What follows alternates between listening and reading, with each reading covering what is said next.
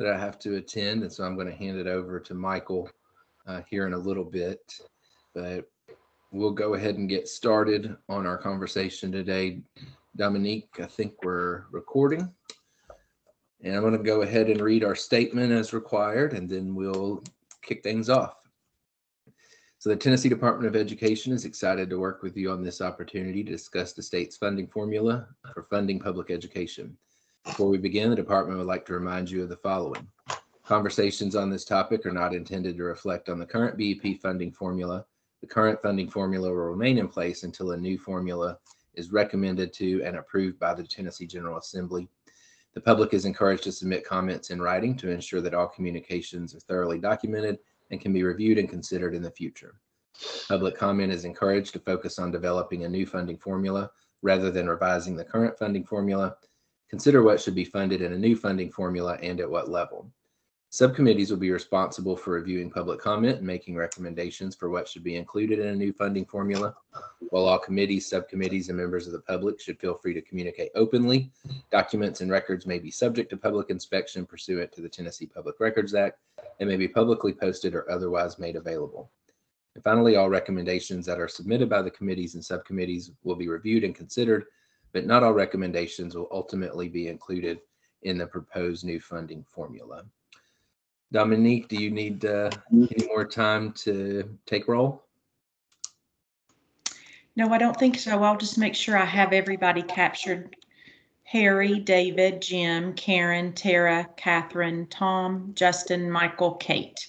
Is there anyone I've missed? Okay. Perfect. Well, thank you for that. Just to give you an overview of what we plan to discuss today, we should all have received the draft funding formula overview. Much of our recommendations have been included in that.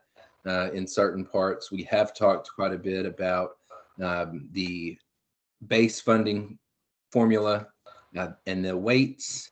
And today we want to talk about specifically outcome first. So we're going to talk about the outcomes section. I think that's where there's a lot of interest in this and where we've gotten requests from the department to provide some more recommendations and feedback. So I want to make sure that we take care of that today, given that we have limited options available or limited time available. And then we'll get into circling back on the other three categories, the base, the weights, and direct funding, and see if you have any more feedback there. And then if we have time, we will start our conversation on those broader policy recommendations that we're going to be making. So our next meeting next week is set aside in order to discuss that in particular. So if we don't get to that today, that's fine. We'll have plenty of time at the next meeting. At least today, we want to get through the outcomes discussion and then circle back and have any final feedback for the department on the first three categories. Any questions about that? All right. Well, if you go to the bottom of page 3, the second half of page 3 on the draft formula overview, that's where you'll see the discussion around outcomes and some of the recommendations that have been included in that by the department. So I'd love to just open it up for discussion and let us know, are there items in the proposed draft in outcomes that you want to discuss and have potentially concerns with? And is there anything in or not in the outcome section that you think warrants a discussion and recommendation to the department?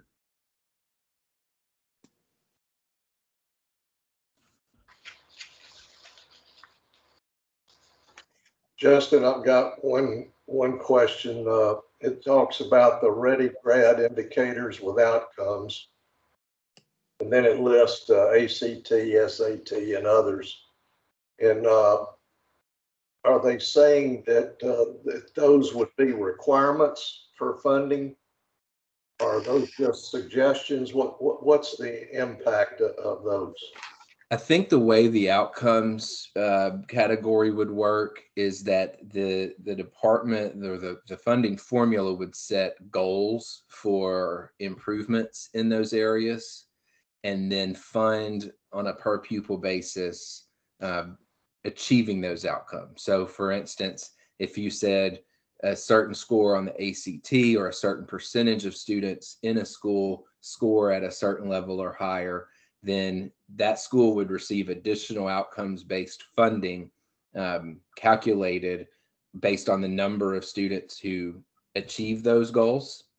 And so it would be more, not so much you have to do this in order to receive the funding, but if you hit certain benchmarks, then you will receive additional funding as incentive-based or outcomes-based funding on top of the other categories.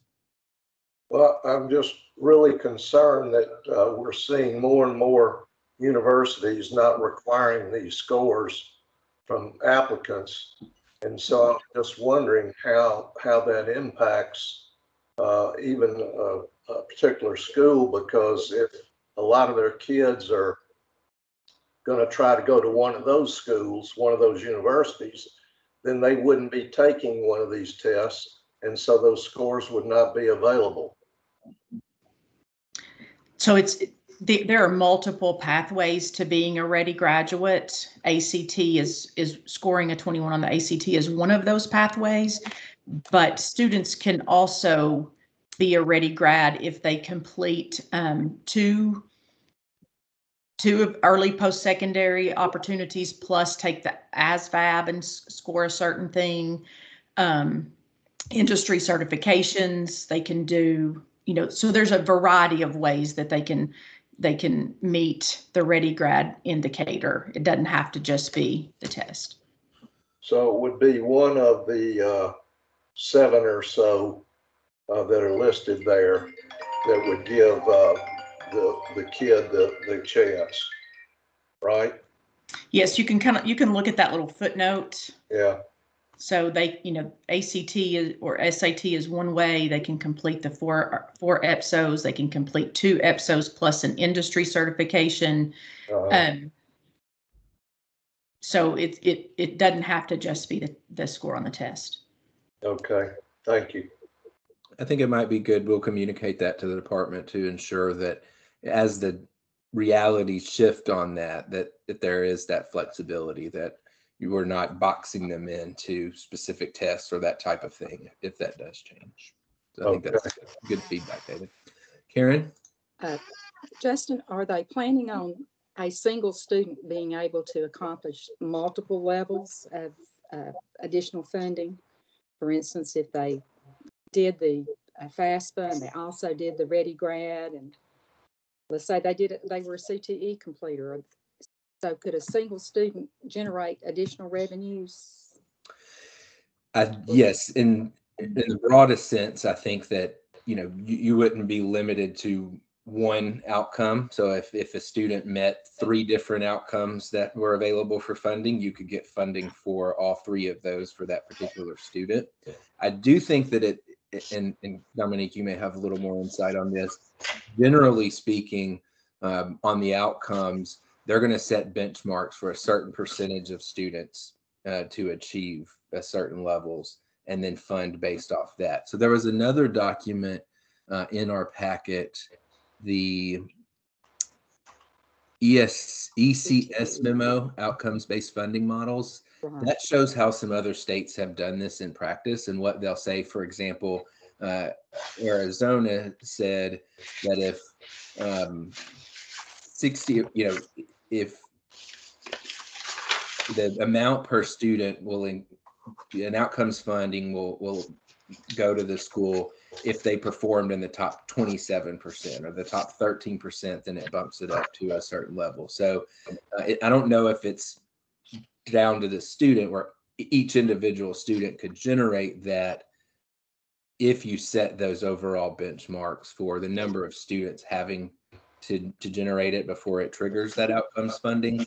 But yes, I do think that any given student could assist in that, achieving those outcomes in multiple categories. Because that would sort of change the way a guidance counselor was guiding a student. Right. Let's say coming from the 8th grade into the 9th grade for their 4-year career in secondary, that would definitely sort of change the way we think about things now. You certainly an wouldn't want to outcome-driven. limit them to, you got to go do this because we get more funding. You allow them to hit certain outcomes, without limiting them to one or two or whatever. So I think that's a good feedback as well. Kate? So Jim, you want to go ahead? How does this interact with the charter schools? I think a charter school would be able to generate this as well because they're considered public schools. So if the students in those charter schools achieved these outcomes benchmarks, that they would also qualify for that additional funding. Sorry, Kate, go ahead. Oh, you're fine. Yeah, these are the metrics we're using because I do work at a charter school. My question is there anything for growth funding? Because a lot of our students come in, we start in 6th grade. They come in very low. This all seems at the end of high school outcomes. Is there no year-over-year outcomes for elementary schools or middle schools? That's something that we can certainly inquire about and recommend. I do think that other states have looked at performance-based funding for lower levels to allow analyzing those increases throughout their schooling rather than just at the very end.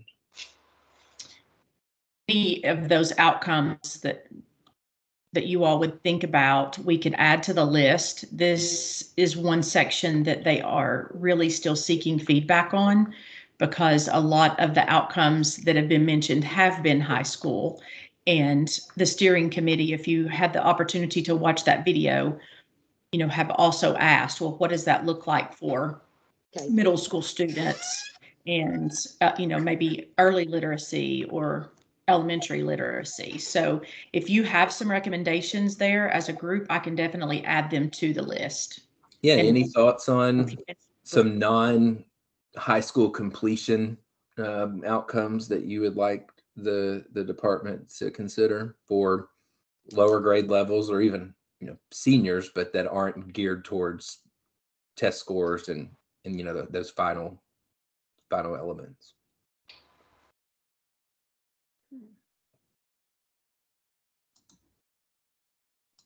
Tara, you were next. Do you want to weigh in on that? Yeah, there's a number of metrics that we currently score on, or not score, but track on the state's report card, including like discipline rates, chronic absenteeism, items like that, that would be maybe more encompassing of the lower grades. But to Kate's point, I would want to know how growth is feeding into this, because especially for the elementary school grades, I don't know if we're looking at TCAP or TN Ready scores, benchmarks like that. But a lot of these metrics that I'm seeing on the screen, these are rewarding school districts that already are achieving at these levels. And if we're looking at straight achievement, this is really just rewarding those who are already meeting the standards that they should. Obviously, we want schools to be at this level, but it seems counterintuitive that we would be giving more money to schools that are already able to meet these benchmarks, whereas the whole premise behind a weighted student funding formula is that some students require additional resources. So I'm not sure how this outcomes really feeds into that mentality that we're resourcing even more the students that are at a disadvantage. And to be honest, these achievement levels may not be obtainable for many students, but growth can still happen and should be recognized.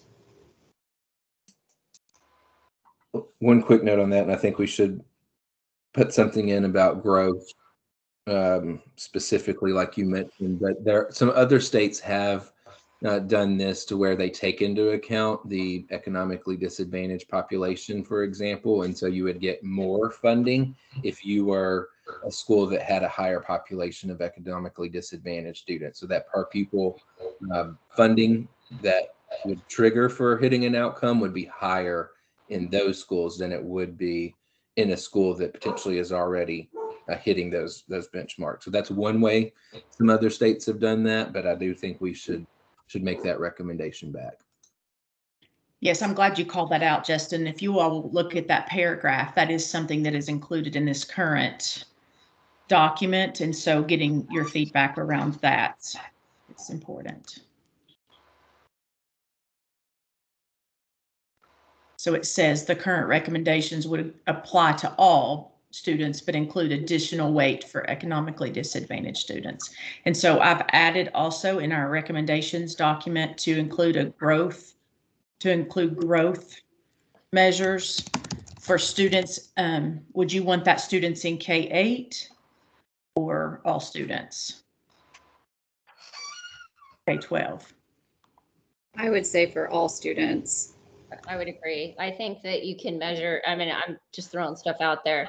I gave my kids the ACT and I only have 9th graders. So they took it between 7th and 9th and I measured the growth between 7th and 9th. It's not the best test for them, but I'm just getting them ready to take that test. But I think if you had all the seniors take ACTs or juniors and the next year you had some growth, I think Hamilton County's average ACT score is 18. Much lower. It's more like 15 for economically disadvantaged students. So 21 is high. It's necessary, but it's really high to get all of your kids there. So I think there's ways you can measure growth, even if you're not everybody, the percentage getting 21 to Tara's point, we're not starting at the same place. I think that's a good piece of feedback. Michael, you're next. Yeah, I want to flag 3rd grade reading, something that's in the document that you shared with us, but Ohio does have a bonus program for 3rd grade reading proficiency. We've recognized that in Tennessee as being a key goal. In the comment section, I'll share a document that provides feedback. It's from the Fordham Institute, provides feedback on how to improve Ohio's bonus program for 3rd grade reading proficiency, because it's a way to tweak the outcomes-based funding to get the achievements we want and to do it in a fair way. So I'll share this with you, but I think that could be a key metric for literacy. I'll just add quickly as well. I mean, 3rd grade reading is so important. Students that aren't proficient in reading at the end of the 3rd grade level are 4 times more likely not to finish high school. Definitely a good one to add. I think, David, you're next. I'd just like to second what Michael said. I think it's very important that we reward 3rd grade reading proficiency because, as you indicated, if they can't read at grade level by then, chances are they're not going to graduate, and chances are they're going to end up on welfare or in jail or both. So I think it's very important, a thing to measure. Good feedback there. Karen? I don't know exactly where we need to put this in, but on measuring the economically disadvantaged, I looked at some numbers and I think there was some discussion at the steering committee about what data we were going to use. And if we do not go back to a free and reduced lunch application, many students that are economically disadvantaged are going to be left out of the count because parents, while they may not sign up for direct cert, which is for free and for food stamps, they would sign up to enable their children to receive free and reduced lunches. Now, of course, right now, everyone is receiving lunches, but I think we probably are going to have to go back to some type of application that schools can allow their parents to sign up.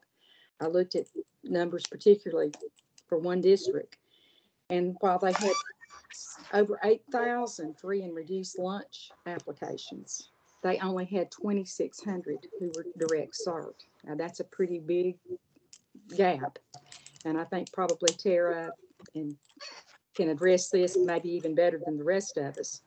But this is an issue that, while we're counting ducks. We need to make sure we're counting everybody and giving everybody the opportunity to be counted. And I think we may be leaving some out. Some discussion about the Title I weighting, using the Title I numbers. And again, there may be people included in the Title I numbers that are not economically disadvantaged, and there may be a school just because of the weighted factor there with the federal, the way the federal is capturing the numbers, that we are, I think we just need to be able to reach out and touch the individual student if that's what our goal is to capture all. So we'll include a note about getting some clarity on how that economically disadvantaged is. Chairman Brooks? Justin, actually, I think that is going to be when you move into policy. If you'll look down at those first couple of policy recommendation questions, that'll be the perfect place to have that conversation. Perfect.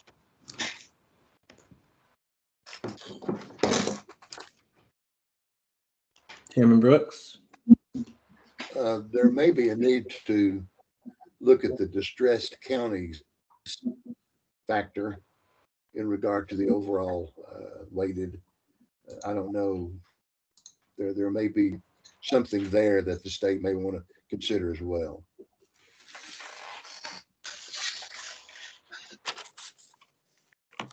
Okay, noted that.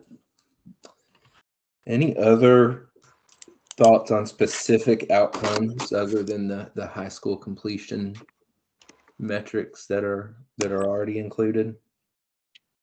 It's a pretty good additional list. I got a question, Justin. Go for it. One of the earlier responses was about the ACT being 21 or higher, and that that might be too high. And I was wondering, are we going to put another score in there instead of 21 and do the same for the SATs? Or how are we going to leave that? What are the thoughts from the committee on those particular numbers? Can we scroll back up just a little bit, Dominique? Yeah, so 21 ACT and 1060 SAT. Is that a good number? Is it too high? Is it? I don't know that you need to change it, because I assume this was sourced by the Department of Education on success in college. ACT or ready grad, you're ready to go into the workforce. So I don't think it's that you have to lower it. I just think that you have to measure growth in districts that are starting behind, because I don't want to change the standard and then have them fail in school. The dropout rate for low socioeconomic students is very high. So I don't want to lower that standard if that standard is measured by success in college or employment, certification, whatever. I just think you need to measure growth. If the first year you're graduating kids at 17, the next year you're graduating kids who can do a 19, that's a big growth in 1 year. Chairman Brooks, you had your hand up next. I don't know if I think you already had it up, but if you've got some thoughts on the ACT or SAT score level. We may want to, wherever we wind up, match up with the scholarship standards, so that they're one and the same. So wherever the department or the legislature winds up saying, here's what you got to have, either a GPA or a test score number, whatever that is, they all need to be consistent. If we reward a scholarship to a student,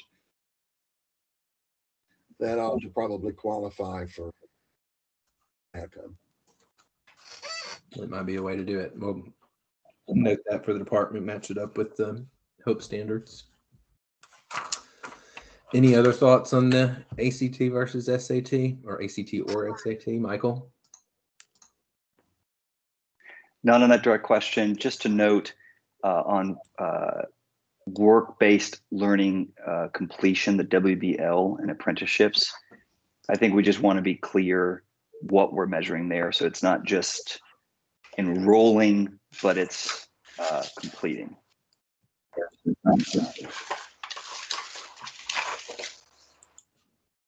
So award completion on those.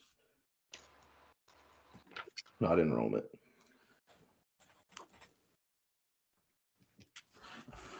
Any other feedback on those pieces?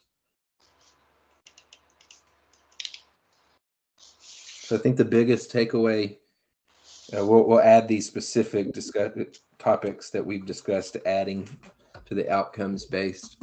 But I think the biggest takeaway from our subcommittee is that we look at growth rather than just flat scores as the key driver for those outcomes. We look at. Any other thoughts on the outcomes?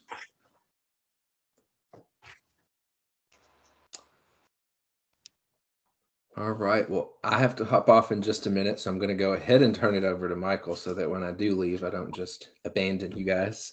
So Michael, if you want to take it away, I think next we were going to discuss any final feedback we have on the base and direct recommendations. I think the weights came out very much aligned with what our recommendations were.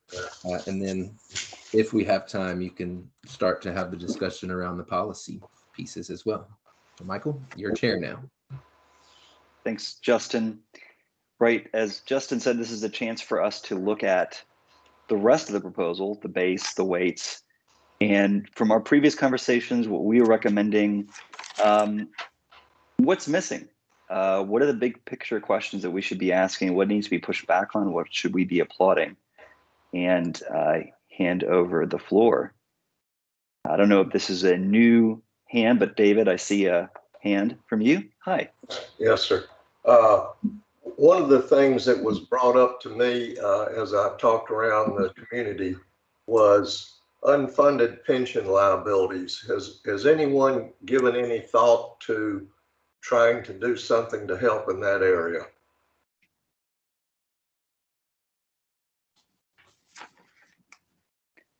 That's a great question.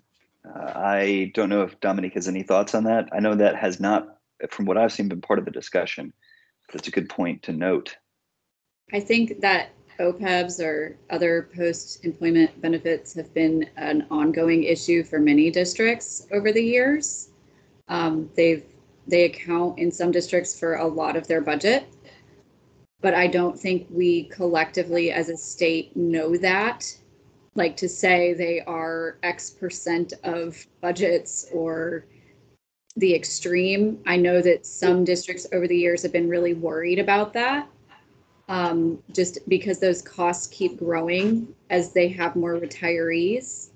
But my guess is that that falls outside the scope of this, but it is definitely an issue, if that makes sense.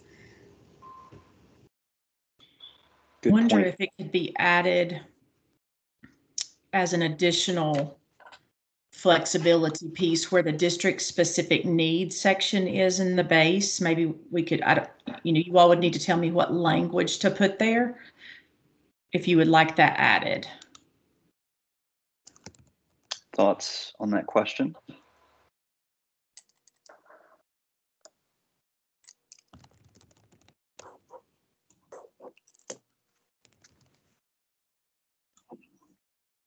Does silence mean that it's included, or does silence mean it's not included? I don't think I would understand how it's included to really have an opinion.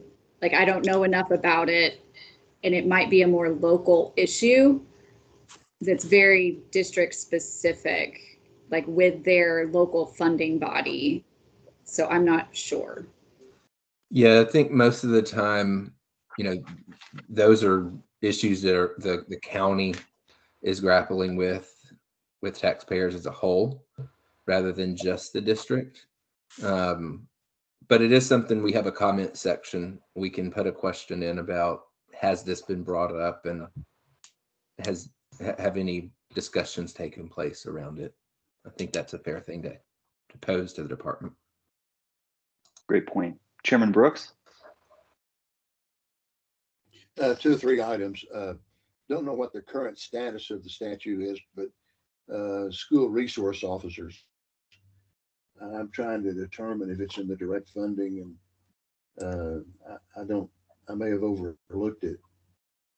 But I believe depending that's on the state that's law, considered that's one of the things in the district specific needs section. I will Okay. talk just a little bit there about, their districts have asked and subcommittees have asked for flexibility in some areas, like not everyone necessarily would need a principal or an assistant principal in every school, but they would need an SRO. Some flexibilities, that's what that district specific needs item is. And, if you want me to call out SROs in it, I can. Great. Okay, Thank you, Dominique. Because I don't want, because I think we need to recognize, unless the law has changed, and I'm not familiar with that, another thought is that the state retirement is in pretty good actuarial shape. The local retirement, if you're not part of the state, I do not know that status. If there is a local retirement issue for a district that's outside the state pot of money, and fix that in order with it. That is something outside direct funding and even outside the base concept.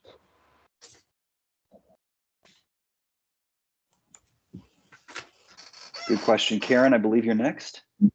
Well, on the post-employment benefits, that would be varied by the individual district and whatever they've negotiated with their employees on what they're offering as post-employment benefits and the sustainability of that. So that would be, I think, specifically to a district. On the base, I guess I've read this, and maybe I'm not reading correctly, but do we know that we are going to include all positions? Or are we going to be having locally funded positions? Or exactly how is the base going to work? Is it based on ADM by school, or is it too early to ask these types of questions? Because just looking at the base, I mean, anybody can make a list, but until we have numbers, that's not really going to mean a whole lot to folks that are taking that information.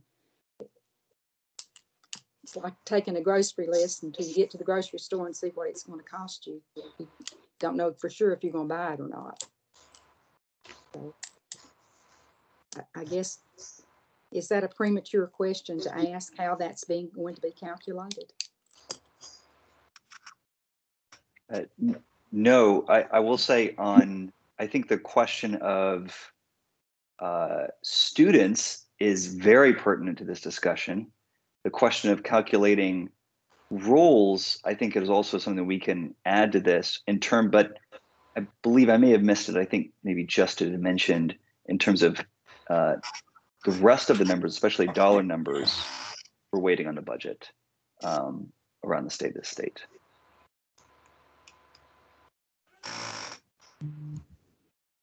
Yes, and I will add that, anything that's currently funded in the BEP is also going to be funded, if this new funding formula goes forward. So this list is trying to call out some things that may not currently be funded that we want to make sure are added. And Thank then, you, Dominique. like you said, yes, the numbers that will be coming later. That's a separate piece. Yeah. But Dominique, I think every school district in the state, and I don't think there's a single school district in the state that does not have local funding positions that the BEP does not recognize. And I think until we get to the point that we know exactly what the scope of our plans are for this formula, it's going to be hard for anybody to say, well, this is great. Just personal observation, unless you know what you're getting, you don't know if it's fully funding or not. And right. For instance, like based on whatever the allocation is for salaries, is that going to, that component alone is a critical factor for school systems that are trying to make a budget and figure out local contribution. Right. And I know that this was something, the local portion is something that the steering committee discussed, but they don't really know the direction we're going to take. And so I think our discussion can, for better or worse, remain focused on the state part, which is what we do know. And I read in today's paper, of course, that there were going to be 10 different variables that, or 10 different formulas that were going to be offered. And I was thinking, my goodness, that's a lot. And so I know we're talking, but I don't know if we know what we're talking about. Karen, some of the things that you've mentioned today are the next step when we move into policy considerations. Michael, if you want me to, I could just pull that up and let them see what's there. It's in your folder in the recommendations, and that way you can kind of see where this is going after you've landed on your final recommendations for those buckets. So if you'll give me a second, I can pull it up. Yeah, and I do want us to get to the policy part, but I don't want us to skip over the base and the weights and making sure that our feedback is in there. The policy is very, very important, but I also don't want to miss our folks in the base and the weights. I know, I believe, Kate, you had your hand up as well. Yeah, one other point about the base. One of the funding things is nurses, which is fabulous, but there's a huge nursing shortage. So I want to make sure there's flexibility in there for, I don't know if it has to be an RN. I don't know how the schools, we don't personally have one at our school right now. So there could be a health aide and maybe telemedicine options, because if you put nurses in there and we can't find enough nurses, which all hospitals are having problems now, we're locking ourselves, and there could be an innovative way to provide similar services. I just don't know if nurses is defined. Great feedback. Sure. Chairman Brooks, I believe you're next. The one item, well, it's not on page 4, the last page, it would relate to probably direct funding. The universal PK for the thought being is that if that were included in a direct funding and or maybe the BP would require a lot of expenditures in reference to construction. And it could very well be, if that becomes something, it might be good to advise that the PK formula deal with dollars to the child, and the child then can move the money wherever they're wanting to attend the pre-K, on the basis that it would avoid this huge amount of money for buildings, because as the population changes, 5 years from now, we may not need 5 classrooms in a building, only need 2. So the thought that might be something the state may want to consider, because the private sector can lower and raise their operations easier than a public entity can. So what would be your recommendation there exactly, so I can type it, Mr. Brooks, around universal pre-K and facilities?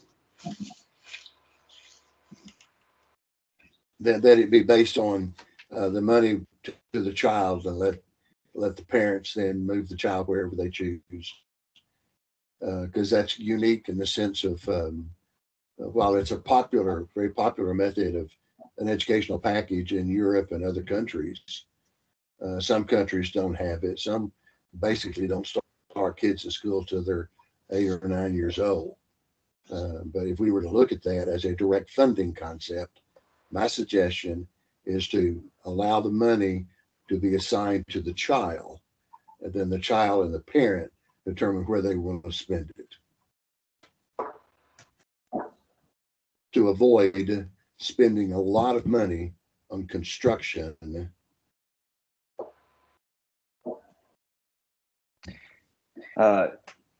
Chris, I believe you were next. Yeah, just really off of that comment on the concept of dollars following the student.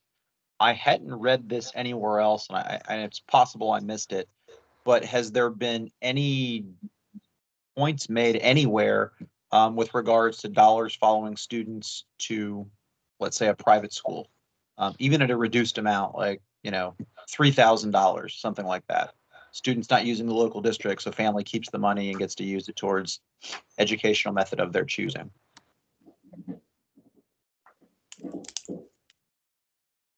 If I missed it, it's very possible I missed it, but I have read through and I haven't seen anything.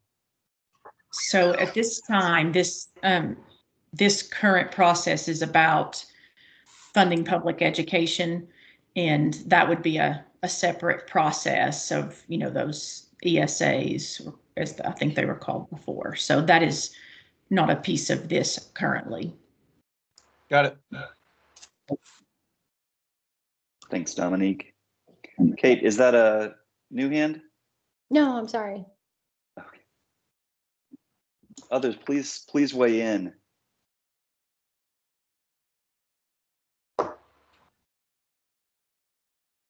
I've got a question.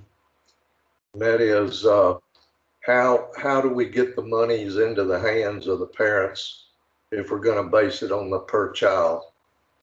Do they get it in the form of tax credits or what? How do they get it? Can you clarify your question? I'm just wondering how we get the money into the hands of the parents if we're going to base it on a per child basis. Do you mean in the form of ESAs? I don't know. I don't know what those initials mean. Oh, educational savings accounts. Oh, okay. So I think what Dominique was saying was that it's an important discussion, but that's separate from this discussion. The discussion of I was picking up on what Mr. Brooks said. Right. Because he said, to base it on a per child. And so I was just trying to think through how do we make that happen as a practical matter. There is a discussion of, and I think I've raised this before, of how we calculate how many students are in a particular district, and how we calculate that, I think, is important. But this is about funding public education, how money goes to schools and classrooms, separate from what money may or may not in the future go to parents directly.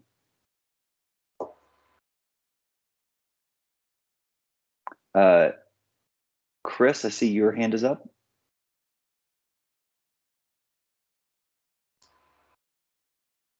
It shouldn't be. The question, you can dismiss me if that's an option. Not dismissing you at all. It's a good question, and thanks, Dominique, for your context here for the scope of our discussion. Michael? Yes. I'm only referring to the pre-K 4. I'm not talking about anything beyond that. I think, if I remember correctly, in the statute for our current pre-K program, there's a provision that allows for a non-public pre-K to be part of that particular educational opportunity. So my thought is, if we're going to do universal as a direct funding mechanism, we apply the same methodology that I think is in the current law, unless it's been changed. Well, I think making whatever we're doing with the student funding formula, ensuring that it follows laws that are already on the books, I think that should be a given. And so this should be part of the feedback we're offering to clarify how this complies with the rules already on the books. I think that's a very, very good point. Because that is not clear here. You're right.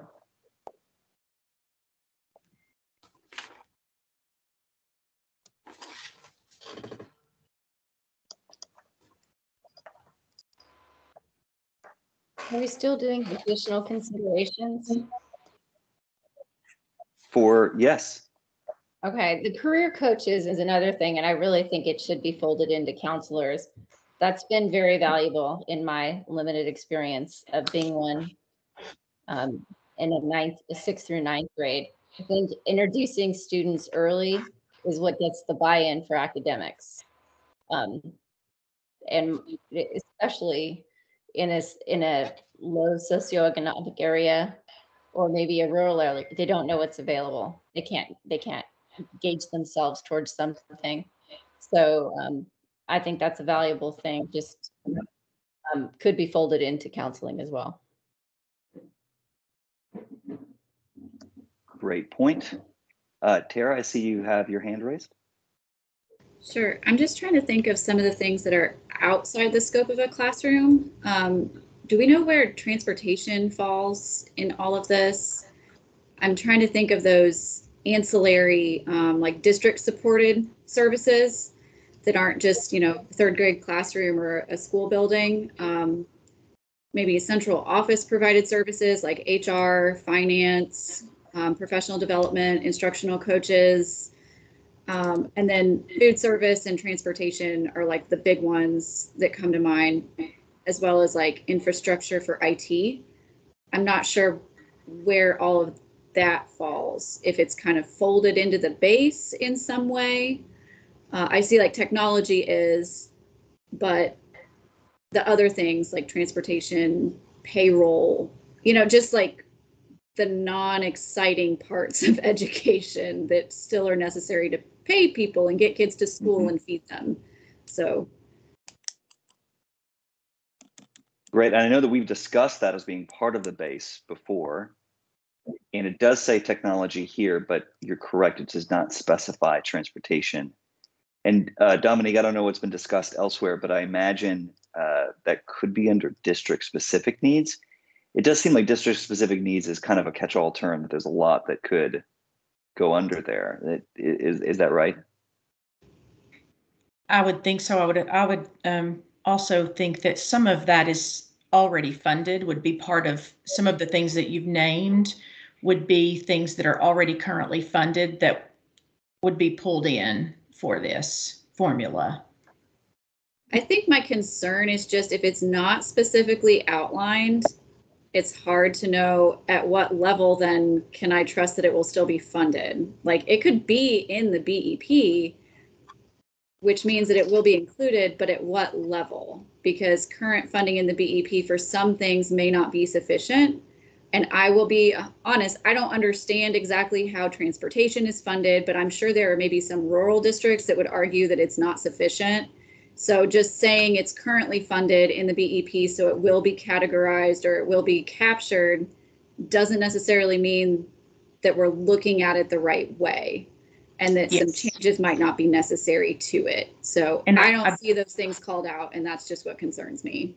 Okay, and we can call out anything that you want to specifically call out and add, but I will also point out that when we get to the policy section, of which we'll be spending the majority of our next meeting on, some of the ways that we define rural and sparsity will have transportation, and what those districts, some of those districts who do incur higher transportation costs, some of those conversations will take place there.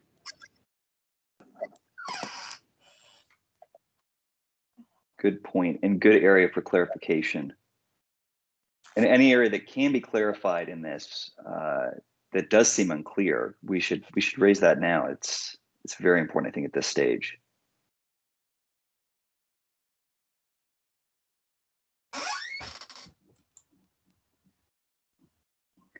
One thing is, I believe there is poverty and concentrated poverty under the weights. There's rural, unique learning needs. Is there anything missing there? Karen, I see your hand is raised. Well, back to the base, I think that you're going to have to be sure, and something that has been left out is that you need to have a central office component or administrative component, either in the district needs or under the educator's needs, because there is no provision right now for finance whatsoever, for human resources, or for data management. And if we're moving to a student-based type program, this is going to be a tremendous amount of data that's going to be have to be generated to generate the formula. And so some components needs to be included somewhere in this. And I think probably the base is the place it's going to have to be to generate a data collection component. And I don't know where we mentioned this, but one of the things that has not been considered, that was left out in funding for education, is the in the event of a natural disaster. And I think we've had, and I don't know where that would fall in, but somewhere in this, we're going to have to capture either in the fiscal capacity or in the base some type of program for a natural disaster in a school district, because that's a component that any school district could face at any time. And so that consideration might need to be plugged somewhere, and it might even need to be in a weighted area in the event that something catastrophic happened in a district, that they would be able to receive direct additional funding. Thank you for that. And a question as well for Karen and Tara, since you mentioned it. So you said, Tara, for instance, we need to find or fund sufficient resources to report back on the requirements for transparency. For the benefit of the rest of us here, how much, from what you're seeing, is the student funding formula potential revision asking for new information and data and reporting? And how much is it based on current reporting and data that's being gathered to calculate? How much is new? I don't know. I don't know the requirements yet for how this is going to change the way we allocate funds to schools, the way we have to report back expenditures. There are some districts that may not have up-to-date finance software. Just even, I'm not saying because of this funding formula, but just in general, there may be needs where accounting and payroll and all of the processes and systems that central offices are using may not even be up to date. So I'm not saying it's specifically because of this, but just in general, getting districts up to the 21st century for infrastructure needs may be part of this as well. And there is a lot of reporting that is required from school districts for federal programs, to TDOE. I mean, it is huge. And I would say probably under-resourced in many places just to keep up with the current requirements. So if there's additional ones, that's just something to keep in mind as well. It's not a simple press a button and run a report. It's just, there's so much data verification that comes into everything. Thank you, Tara. Chairman Brooks, I see you have your hand raised. Just a question asking some clarification. If there is a child, a student that is in regard to the unique learning needs category and resides in a rural county and is in a free and reduced poverty category, would that child receive, assuming all of these are weighted, 3 weighted concepts, or would one take precedent over all of them? That's for a question for whomever for clarification. Are they separate, or can a student that is a second language learner that's maybe moved in from Afghanistan in a rural area that obviously has difficulty in the financial factor as well? And that's just a question for clarification from the department. I believe, Tara, good question, Tara. I believe you had an answer to this. The student can have multiple weights applied, that it is cumulative.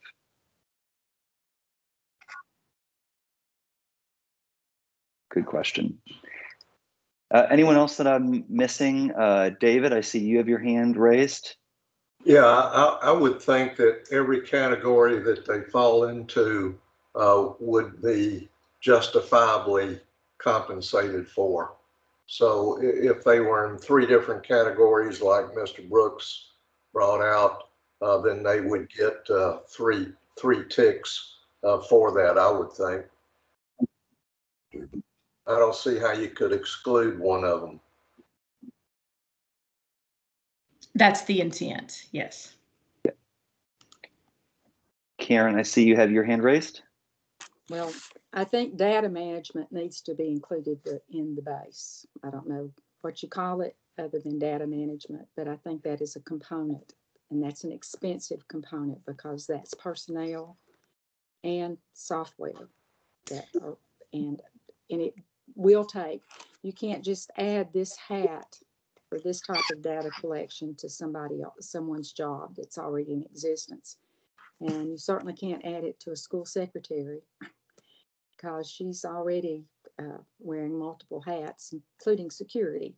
So that's just from a viewpoint from a school district. Let me tell you how I've captured that in this document, and then you all can tell me whether I need to add something. So I've put this group wants to make sure that all things currently funded are adequately funded in the new formula. For example, transportation, HR, personnel, instructional coaches, data management, etc. So what have I not captured? Well, Dominique, I think that data management might need to stand alone because, you know, when you look at what we're asking or what we're wanting, we're going to be looking at every student almost with an EI education plan for that, for every student. And so it seems like they're all going to have a bill of sales that's going to go with them into this formula. And that's going to take some time. Thank you, Dominique, too, for keeping track of all these notes and this feedback. And the remaining, it's a lot of work. And the remaining time, anything else that we want to press on in the base, the weights, outcomes, anything we've missed? I've got a comment in general that I'd like to make. Please. And that is, I don't see how in the world we can start out by saying that everything funded under BEP gets funded under the new plan. To me, that really subverts what our committees are supposed to do. I just don't see how we can start with a base of saying that everything that we're already paying for gets paid for, and then all we get to do is really fool with the monies that are left over, so to speak. Anybody else have that concern?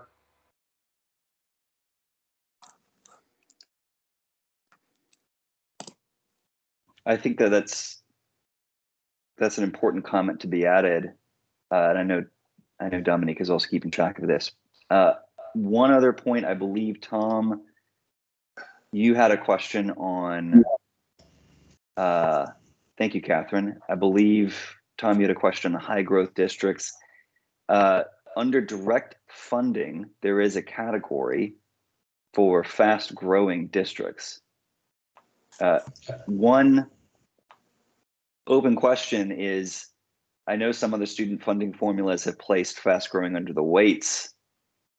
This is under direct funding, just observing that, but it is included here.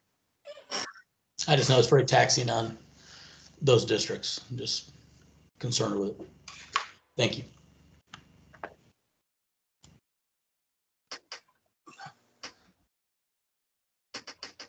Jim? I'm following up on David's comment, and I think he's got an interesting question here regarding if it was in the BEP, therefore it's funded. I'm wondering about the maintenance of effort from the local side. Is there anything there that we need to be considering?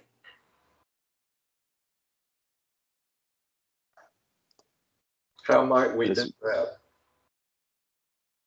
Not with this. I will say, again, on the local question, it's an important one. I know that this is something that the steering committee has given us some guidance on, of just saying, like, let's bracket this discussion, focus on the state. The local is very important. They're not sure what direction to take, but we can focus on the state side for now. Okay. And with that, I know that we're at time. Dominique, anything that we've missed here that we should be going through? And I know next up, we'll really focus on the policy question. So I would just recommend that you do go look at the policy. It's the recommendations for meeting 5 document in your folder. Kind of, you scroll down just a little bit. That way you can see some of the policies that we'll be focusing on in the next meeting. So just, that would be a good place to spend a little bit of time before the next meeting. And I believe our next meeting is on Monday, the 24th at noon, if I have that right. That's right. It's all there. Well, thank you very much. And I think it should be clear by now, this should not be the end of the feedback that this committee is giving on these questions. Through the input that we already have, through the emails, through all that kind of stuff, please keep this up and let's be as specific as possible, specific and actionable as possible, both in the specific steps we can take and just also overall general feedback is welcome too. And with that, we'll see you next week at noon. Thank you. Thank you. Thanks for taking over.